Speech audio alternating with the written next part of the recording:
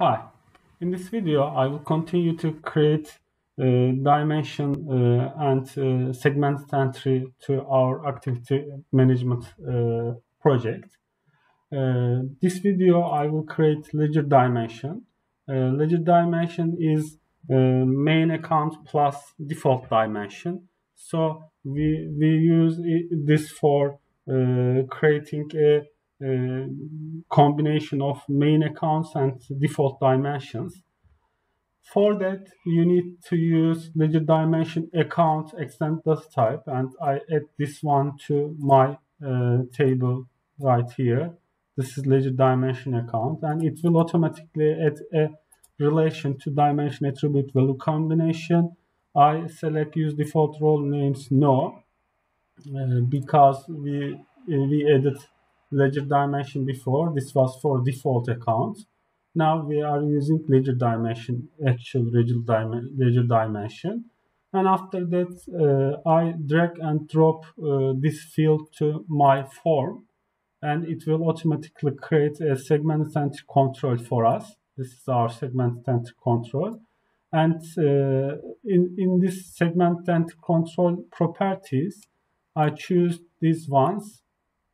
The most important one is controller class. This is dimension dynamic account controller, and I select is default account false. I give a label. Also, I choose the reference field, and now it's ready for use. You don't need to do anything. Our other LedgerDimensions controller class was LedgerDimension default account controller. These two are different. Be careful about that. And let me show you the page. This is our LedgerDimension. When I select, I only see main account lookup, default account lookup actually. But here is my LedgerDimension. When I clicked, I see the main account and default dimensions with them. When I select, it will create automatically a combination for us. And I want to show you the values of these records. These I connect to my SQL, and I did some select here. First, I select our activity rates, and activity rates I see the LedgerDimension and LedgerDimension account. I select these two from dimension attribute value combination table. When I see the display values, this was our default account display value. This was our LedgerDimension. As you can see, it's a combination of main account and default account actually. We have a view. This view shows all the related combination of our LedgerDimension. So when I select this with LedgerDimension, I see the values of business unit, main account, etc. I have three different type, and I also see all the values of these type attributes and values, etc.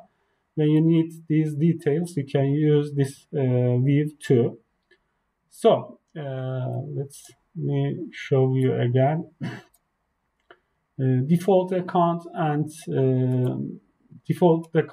LedgerDimension actually is the same. Sorry.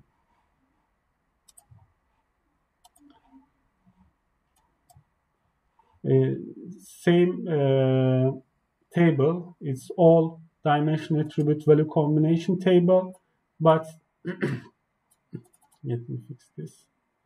But the types are different. When you use for only default account, you have actually only main account. If you use for LedgerDimension, you have main account and default dimension combination in this table. And okay, now let's see again. First of all, you need to use LedgerDimension account extended data type for this type. and then you need to add a segmented entry control and set up dimension dynamic account controller for controller class, and it's ready to use. And I will continue to create content about these dimensions and these data relations. And I hope it's helping. Happy doxing.